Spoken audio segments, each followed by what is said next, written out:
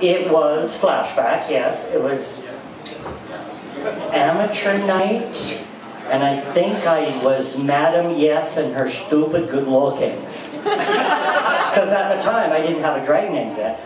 Back then, we were given our drag names by our peers, by people, like you do something or look like something and someone would say, oh, you should be, or your name should be. And it was like, no, I really didn't enjoy that, but oh well, now I'm stuck with it. So. No, you're Twiggy. Twiggy was a very skinny model, because you were very skinny back then. Yeah, she's slightly older than me.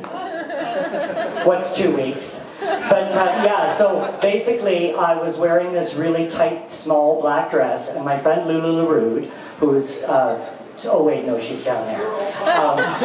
She's fabulous. She's waiting for us, I mean, she's waiting for us at the bar. It's hot time in the old town tonight. Lulu looked at me and she said, oh my God, you look like a twig in that dress.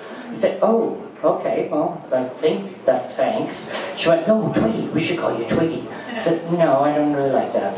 I like Madam Yes and her stupid good lookings. I'm too important to be captured. She said, no, no, no, you have to be Twiggy. So that's how I became Twiggy. And that was in 19... Well, it was a flashback, so it was before 1991, and you do the math.